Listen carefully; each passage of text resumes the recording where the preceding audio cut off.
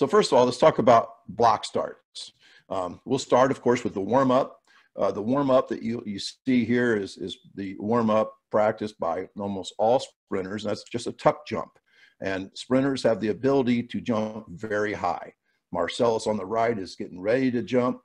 So pretty quick warm-up here. You don't run laps to warm up to sprint.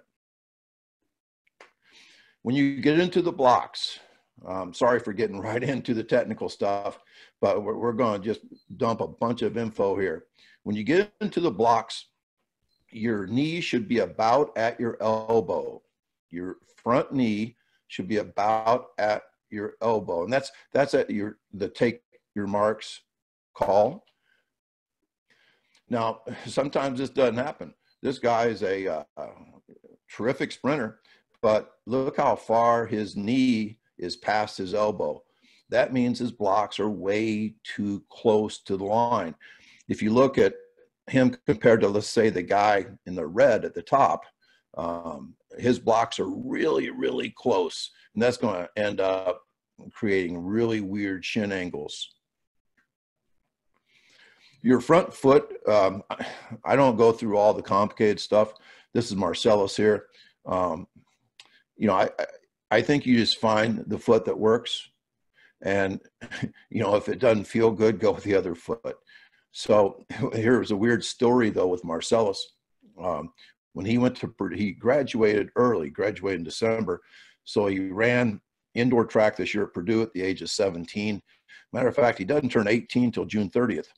But the first thing Purdue did, and this is just stupid as hell, they changed his feet in the blocks. And his dad had a meeting with Purdue's staff and said, "Are you kidding me?" And they let him change back. So yeah, I would say if you have a kid that ran 10:31 when he was 15, that you shouldn't be changing feet. I would never consider changing anyone's feet. I might say, why don't you try the other way? See if you like it better. But I think you just find it naturally, organically. And you'll hear my son Alec when he's talking about the high hurdles. You don't have a choice if you're running the high hurdles, because your lead leg must be your back leg in the blocks. You have no choice. If you don't do that, you're going 7-step, which isn't smart, to the first hurdle, or 9-step, which is not smart, to the first hurdle. Almost all high school hurdlers are 8-step hurdlers to the first hurdle. Now, I'll go back here to Marcellus. Marcellus, he's pretty far back. I think he's more than 3 feet here. And I would never move him up. Now, I could say you're pretty far back, but I would never move him up if he's strong enough to handle this. And here's another guy that was strong enough. Marcellus's block starts looks very much like Michael Johnson's block starts. If I was coaching Michael Johnson, I would never mess with him unless he was having trouble and came to me and said, "Coach, what else should I try?" Well, the first thing I would try if he was having trouble with this is to move him up some. This is way back, and I think you got to be really, really strong. And you should always be careful when you're copying elite athletes. In your set position, your hips should always be above your shoulders. This is something that I see anytime I see a tabletop type of back. It seems like I see this in a lot of girls' meets. In Illinois, boys and girls are segregated. So many times I see girls not having the same fundamentals as boys. But as you can see, Marcellus here is the second guy over. The guy in lane 1 has a neck that's bent way down. He has a curved back, but you should have a straight back, and the hips should be above the shoulders. You should have a bridge with your hands. That means you are not flat-handed on the ground, and your eyes should be on the track. Some really good sprinters in this picture. Now, once in a while, you'll see a guy make a mistake. This guy here is named Kerry Lockhart in the purple. He's actually a 10-4 sprinter, terrific runner.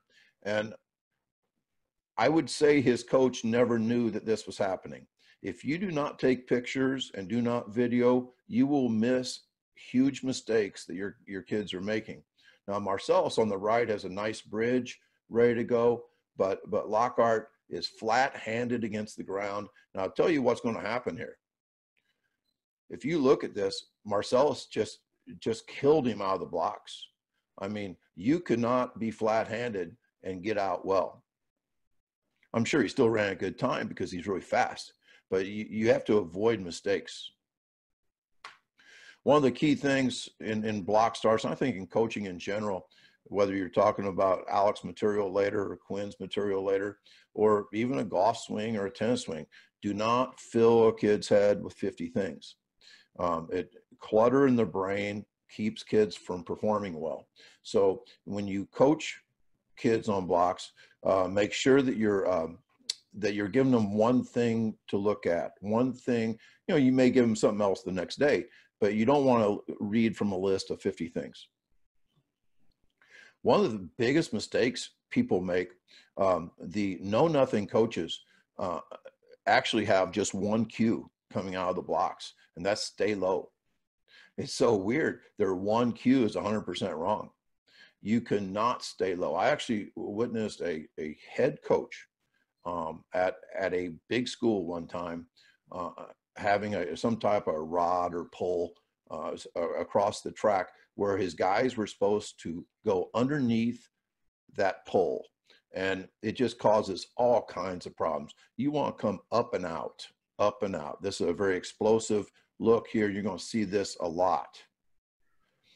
When you cue to stay low, this is what happens. You get this artificial low. You get this bend at the hips. You get really weird angles. You see your shin angle is going almost straight up, that's not what you want. You're going to see a lot better pictures coming up. This is probably one of the worst pictures you'll ever see. But it's really important to see bad pictures as well as good pictures so you know the difference between good and bad. But if you'll just stop saying stay low. Now, one of the problems, this girl here may not be able to stay low. So you almost have to allow this girl to come up at maybe more than a 45-degree angle. Developmental kids need more of a vertical component compared to advanced sprinters. So maybe your best sprinters will be able to come out at like a 40-degree angle, and then a tall freshman may come out at a 70-degree angle, and that's okay. The worst thing to do is take that weak, long-legged freshman and tell him to come out as low as your best sprinter. One of the key things, we'll talk about this over and over again, I say push, push, push about 100 times a day, it seems like. Push, push, push. We are constantly pushing. This is Marcellus pushing. The guy on the left was the best silver medalist in the history of the state of Illinois, Travis Lindsay. And the push is something you've really got to do when you get out.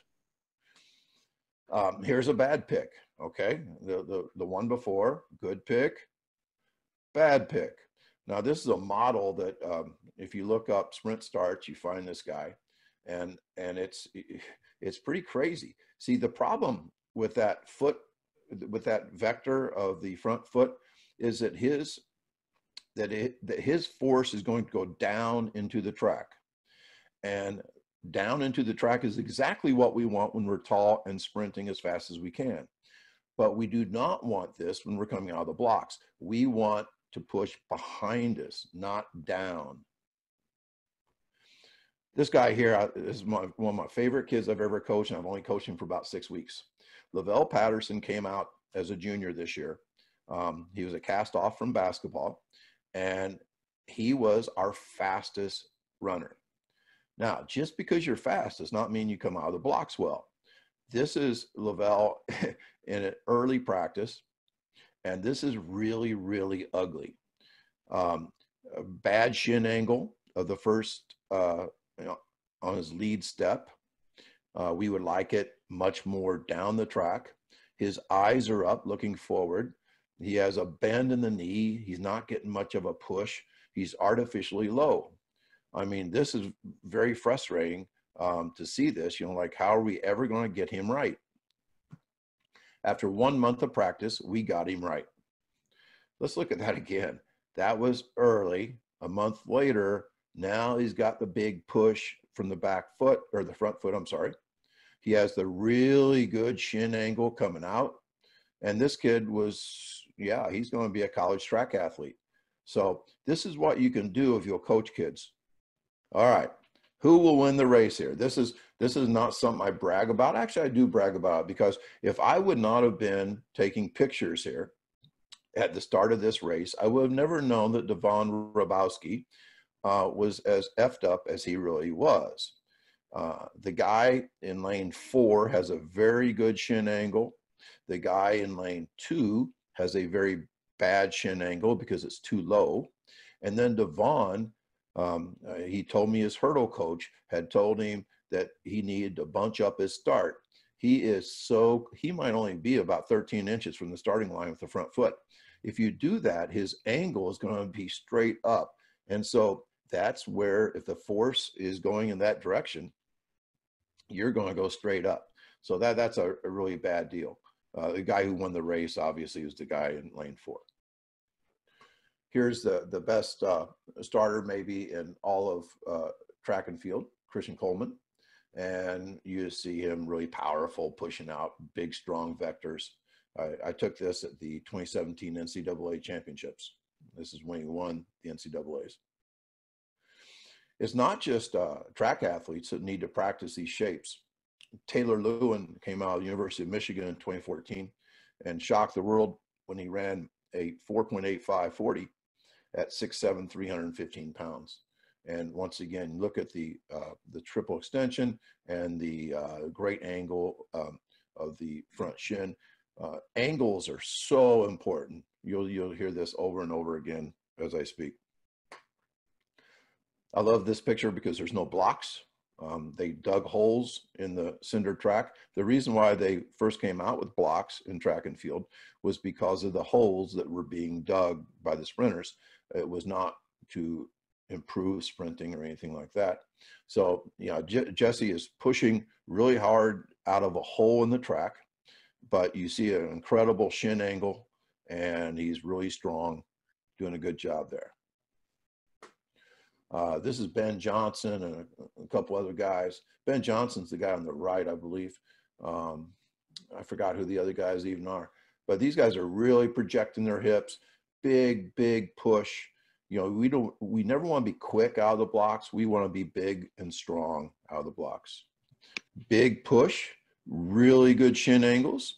You see the split of his hands. We're going to talk about the split of his hands in just a minute. This guy's pretty good. Big, strong push. You see the great shin angle. See, once you start recognizing these shapes, then you can start helping kids. Now, it's not always your elite sprinters that are doing it right. This kid was a freshman hurdler running against, I believe, a sophomore hurdler on the right. But, you know, that's a big push, good split of the hands. I mean, everything looks great there. One of the cool things I think about with block starts is you can teach all of your sprinters, and even like a 315-pound offensive tackle, you can teach kids how to come out. Now, you may not be able to coach them on how to run a 0.92 in the 10-meter fly, but you can definitely teach kids to come out correctly. This is actually a picture of a rip. See, Marcellus on this picture has already split once. When I say split, that means your hand split apart. So on this, after you split, your hand that's back rips through. So if you can picture, okay, in this one, my guy has a left hand up in front, just like Marcellus would have, with a right hand back. Here, he's ripped through. So it's a split and a rip with the upper body. And then with the lower body, it's a push, push, push. Now, if I would have drawn arrows on this, you would have seen that those backwards arrows, your shins are pointing forward, your force is going backwards, and that's how you push yourself into a top speed position eventually. Some ugly pictures. Another model that is showing good block form here. Obviously, the shin angle's horrible, but even worse, I'm not really a no. I don't know of any good coaches that tell athletes to drag their toe, but this is the opposite of dragging your toe. This is a somehow you've kicked your butt coming through, and your toe should never be that far off the ground. Most of you see the problem here. This is like somebody selling starting blocks or something, and they have this person that obviously has never run a race in her life up there with her eyes up and forward. Her hips are not are about the same level as her shoulders. So yeah, this is pretty ugly. Good bridge though, I guess. Now this is one of my favorite pictures. This was my second best freshman sprinter last year, and he's going to be our top sophomore this year. And first of all, he's coming way up. I mean, like those shin angles are really high, really high. Now, what's crazy is look in the magnifying glass. Most people did not see this until they, you know, I had to like tell people what was going on. Can you see what's happening here? He actually is leading with his front foot in the blocks. His back foot in the blocks is still in the blocks. I didn't even know this was possible. When I showed him the picture, he didn't even understand what I was talking about. But the more I talked about it, he finally understood and did not even have any clue he was doing it. And you can't be a very good starter if you're leading with your front foot. Once again, I don't cue to drag the toe, even though many, many elite sprinters do this. And Marcellus started doing it last year. He must have been getting coached from somebody else, because I just shook my head and said, why are you dragging your toe? He goes, oh, I don't know. I think it's just happening, whatever. Not big enough that I would say don't do it or anything, but I would never let anybody come out of the blocks like this with a big high heel recovery. You should never be off the ground looking like this. These guys are actually coaches that put out instructional videos, and if the goal coming out of the starting blocks was to jump as high as you possibly could, this guy would be an Olympian. But that's not the goal. The goal is to push the ground behind us, keeping our feet as close as we can to the track. And yeah, this might be a cool picture or something, but it's bad stuff. Some things that the shin angles, as we've said, really important in any type of drive acceleration pattern. You want to see the track, because if your eyes are up, then you have a tendency to come up too high. Big and strong. What is the opposite of big and strong? Short and weak. Yeah, you definitely don't want to be short and weak coming out of the blocks, driving out. You want to be big and strong. Here's that push, push, push. It's one of my favorite cues. Push, push, push. Don't spin your wheels. I've actually heard some coaches talk about being quick out of the blocks. You need to be patient out of the blocks. You want to wait for speed. Big, strong pushes, not short little quick steps. Fewest steps wins. I heard Lateef Thomas say this 10 years ago, and this is true. If you're taking big and strong, powerful movements, you're not going to be taking 6-inch steps. So the fewest steps wins is a pretty good cue. Here we're seeing great shin angles. This is actually the rip phase. Remember, the split is with the first step, but the first step here is on the ground. At least it is for my guy, Tommy Harris. And then the rip is the second phase of the arms. But you're push, push, push every time with your feet. Big, strong pushes. This is Carlos Bogut that graduated from me 4 years ago maybe. And big, strong pushes. Now, this strength phase here, we'll talk about a little bit more at the end, but strength coming out is very important. But I'm not sure you develop that strength in the weight room. I'm a huge believer in being specific in what you're trying to do. We get really good at accelerating by accelerating. It may look like Carlos, the guy on the right, may have been in the weight room every day of his life, but I'm telling you right now, he was not. In terms of being he was a football player. In terms of being a weightlifter, I'd give him about a 2 on the scale of 10 in terms of time spent, you know, the focus, you know, how much it helped him. Sprinters typically are naturally strong, which leads people to think like, oh, we need to get in the weight room more because we want to look like these two guys. And what I have found is that the weight room does not help a great deal. You want to actually do accelerations to get good at accelerations. Marcellus and Carlos, senior freshman here. And once again, great push, eyes down, real good, big, strong, tall bodies. It's weird. I said tall, and I'm like, well, you're not really trying to be tall in your acceleration, but in a way you are. You're tall in a diagonal way, but your body is never leaking at your ankles, your knees, or your hips. By leaking, you're never mushy in your ankles, your knees, and your hips. You want to be stiff and long. You never want to be collapsing.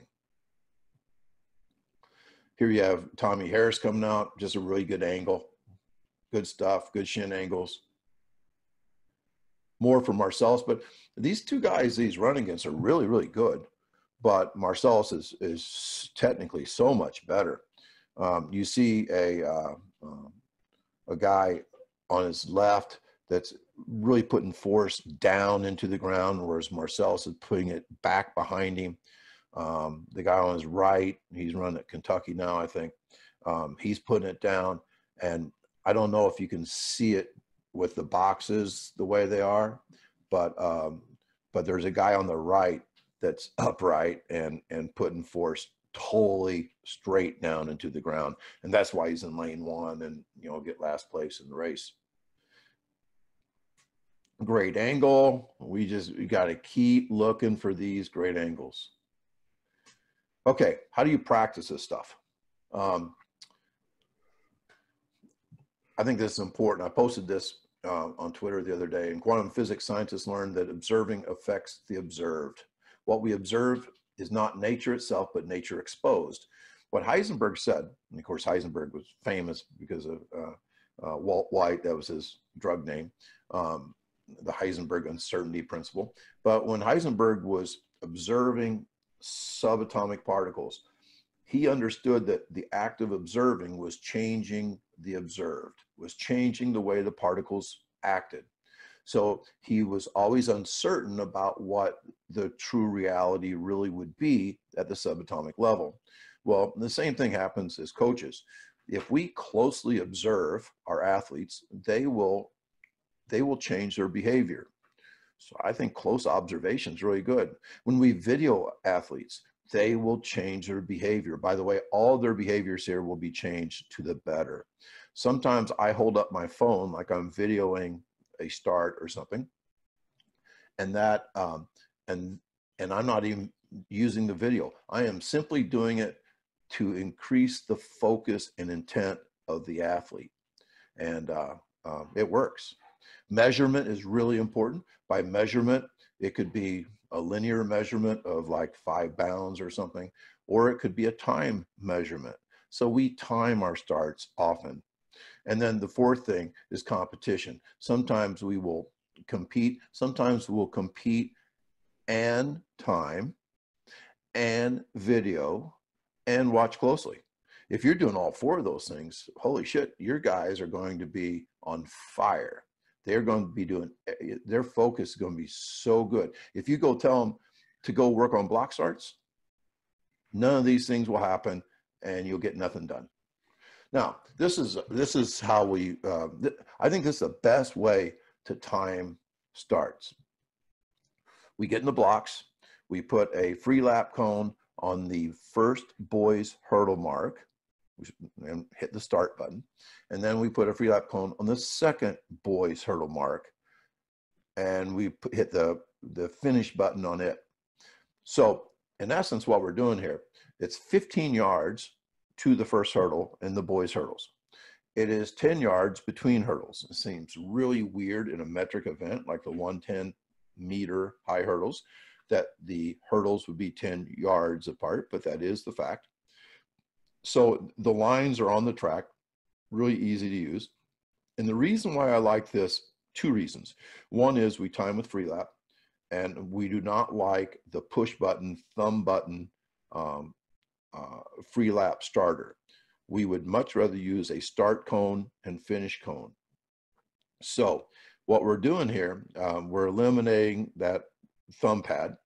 And the other thing that's just fantastic about this is that you don't want people hurrying their acceleration. We want to be big and strong. And so this kind of emphasizes that we don't really care about how fast you are for the first 15 yards. We care about how fast you can get your body at about the 15-yard mark. So it just really emphasizes what needs to be emphasized. Now, if you do not have free lap, you're probably just going to have to time 25-yard starts. You just try to be careful, keep explaining that you don't want to be quick step. You don't want to spin your wheels. You don't want to take tiny steps. You don't want to be quick. Yeah, you want to be big and strong. But when you time the way we do, I think it's just perfect. And these are our times. Really, really interesting though, if you look, Marcellus, obviously, this is from 2019. Marcellus obviously is the fastest guy on the team. That should not surprise anybody. He's the fastest guy in the history of Illinois. Well, is he much faster though? I mean, Cale Bronner, Nate Simpson, neither of them, they were both like JV sprinters for me. They never one time ran in the 100 or the 4x1. They were not great track athletes at all, but they were pretty good at pushing out. You have to go down, Bones and Capizio were both on my 4x1 team. But there's a lot of false positives here. So what this tells me is that the race is not won in the first 25 meters or the very start. Now, it may be lost if you really suck coming out, but there's not much difference between really fast sprinters and not so fast sprinters in the early portions of the race. So what is the difference between a Marcellus and a Cale Bronner? It is definitely the max speed. Stuart McMillan once said that the winner of the 100 meters is going to be the guy who's running the fastest at the 60-meter mark. So what that tells me is that, yeah, work on your starts. Yeah, they're important. But the most important thing we can do in track and field has nothing to do with what I'm talking about today. It is getting your max speed as high as it can be. The max speed is the important thing for a sprinter. And here's the other thing. The faster your max speed, the more it will improve your acceleration. It doesn't work the other way around. If Marcellus gets a little better as acceleration, his max speed probably stays the same. So yes, work on all the things we're talking about today. It's not hard, but it is not going to be the key to all state sprinting. We're kind of controversial because we don't push sleds. I know a lot of good coaches that push sleds. We do not. Does this look like an angle of an acceleration? Of course it does. And so coaches love this. And there's so many people addicted to strength in this country and everywhere. This is what they want to do. What they don't want to do is actually do accelerations with spikes on and time them and all that kind of stuff. So we just don't do it. We don't pull sleds either. If we did pull sleds, we would pull light sleds. I know Brian Kula talked about no more than 10% of his body weight for Christian McCaffrey, no more than 10%. But we don't pull sleds. I just think, why would we ever want to run artificially slow? Oh yeah, you get stronger though. But you get really strong by doing things that are specific as well. And the nervous system gets ready or gets very accustomed to the demands of what you're trying to do. Uphill running. It looks like an angle that's pretty good there. You know, it sure looks like you're in acceleration mode and all that kind of stuff. So people love to run uphill. Once again, the people who want to push sleds, pull sleds, and run uphill, they must be bored with doing the actual thing. The actual thing works really, really well. And then there's this. You know, you don't plant beans and grow corn. Every strength and conditioning person, every person that owns a weight room, they all want to do this and then tell their athletes that this is going to make them faster. And it doesn't. Oh, and then they'll say, well, at least in acceleration, it's really going to help them. And I hate to say it, but I just don't agree. I'm not telling people not to lift. I mean, you know, I think that all football players have to lift, body armor, collision sport. All my football players will always lift weights. They always will. But don't pretend that lifting weights is going to be the key to your acceleration and definitely not the key to your max speed.